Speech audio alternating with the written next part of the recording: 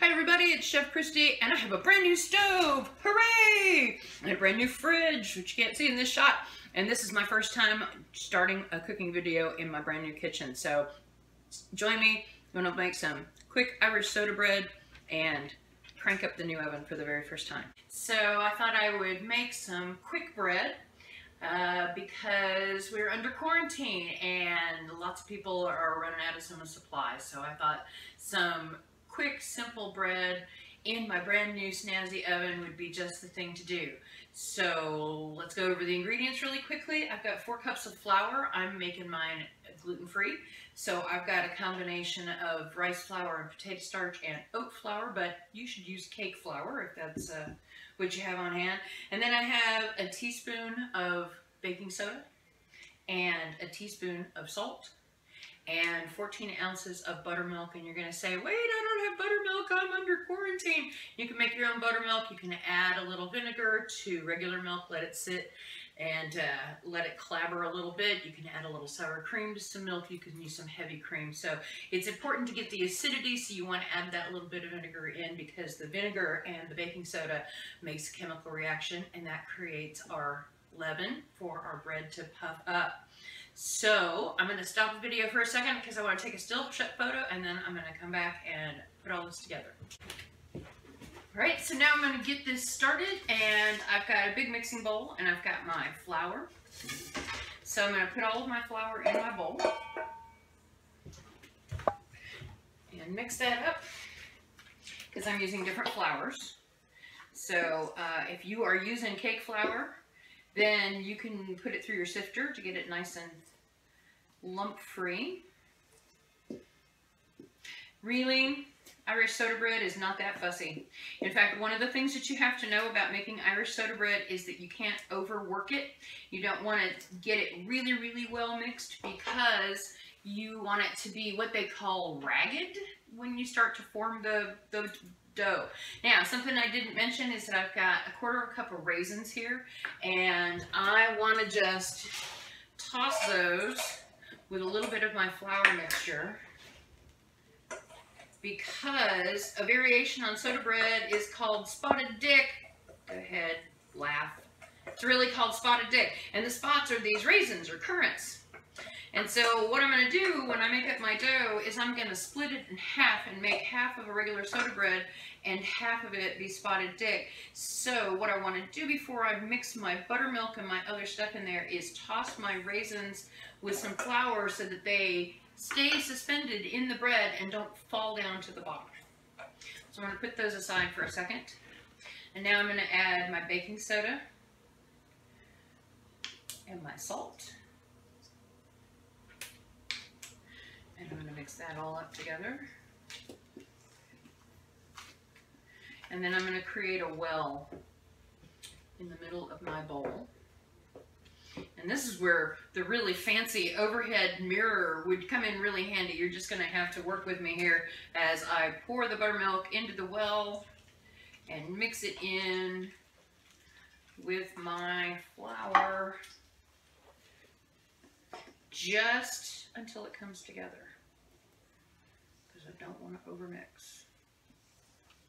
Okay, that's pretty close to being it. I personally think that is not wet enough because I'm using my gluten-free flour.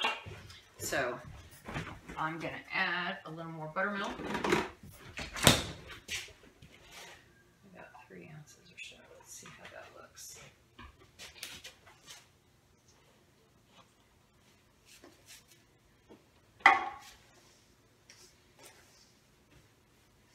Oh, that's better.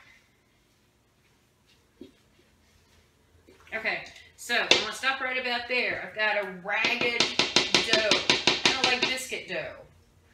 It's very similar to a biscuit, which is also a quick bread. Okay, so now what I want to do is split this in half and put some over here with my raisins so that I can make my spotted dick loaf. That just sounds funny, doesn't it? Mix those in.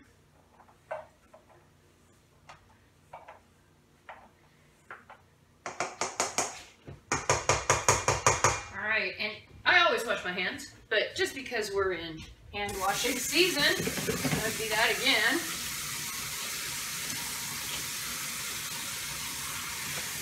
Happy birthday to you, happy birthday to you, happy birthday dear you, happy birthday to you, happy birthday to you, you live in a zoo, you look like a monkey and smell like one too. Okay, there we go, 20 seconds with the hand washing, and now I have a tray that I've got some oil on, and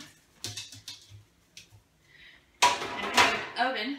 One of my 2 ovens heated to 425 degrees. So I'm going to take my first batch of dough and I'm going to very roughly put it all together, kind of keep folding it together here, and I'm going to form a blob right there.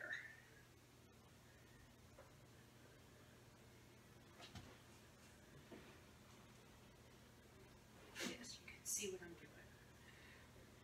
If I can figure out how to make the camera zoom in, we can make more interesting shots happen. Okay, now I'm going to come over here, grab my other dough, form it together, plop it down here.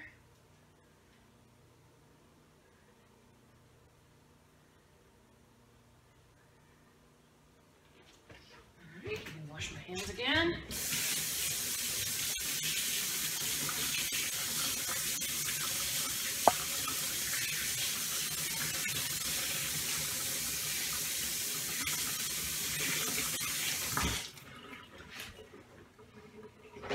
And then I'm going to come here with my knife, and I'm going to cut an X across the top of both of them. Like that. And that lets the Irish fairies out. Seems to be a very important part of this recipe, so you don't want to skip that. You don't want any trapped fairies.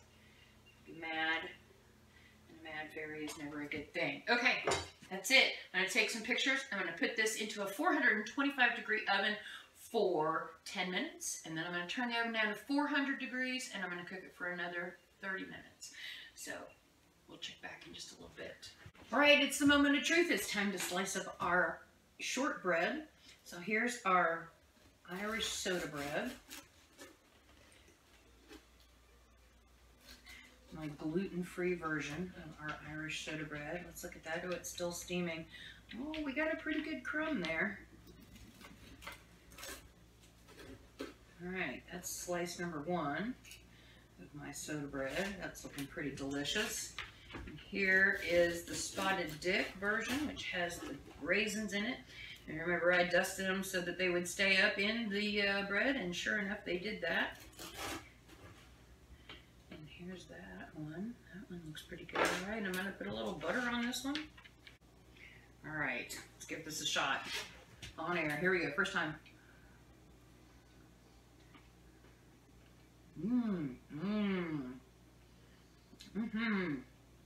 Oh, that came out really good. I sound surprised because I was using my gluten-free flour.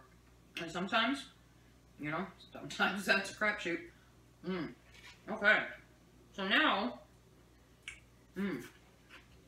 I need to let that cool all the way down. And then I can slice it up. And I can use my soda bread for breakfast. I can, you know, put some cold lunch meat on it, put some cream cheese on it, all kinds of things that I can do.